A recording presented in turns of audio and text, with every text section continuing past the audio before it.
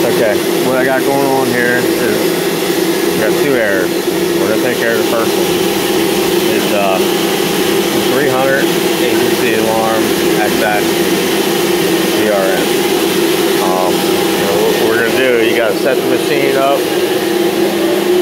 and set it on the scribe mark.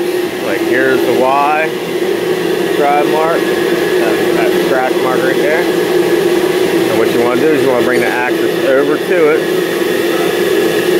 and not go past it. If you go past it, you got to go all the way back about 3 inches past and do it again. And stop at the line. What you're going to do is you're going to line it up. Line up this edge with that with a straight edge. Same thing with the Z-axis. The scribe mark is right here. We line this plate up, I believe, to this mark.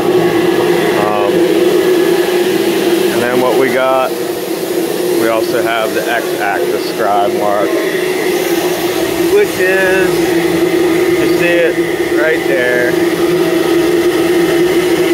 You got the scribe mark, we're gonna line it up with the edge of the table.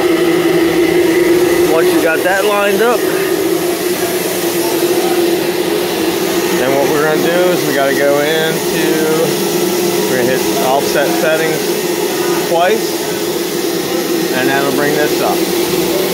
And we wanna be in MDI mode, so we'll hit MDI, and we're gonna set this perimeter right to 1 enable.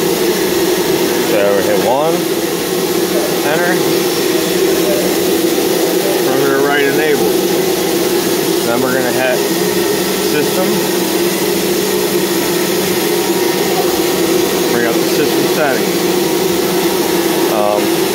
Then we're gonna page down through it until we hit 1815. Keep hitting the page down. Or you can hold it in, either one. We get down to 1815.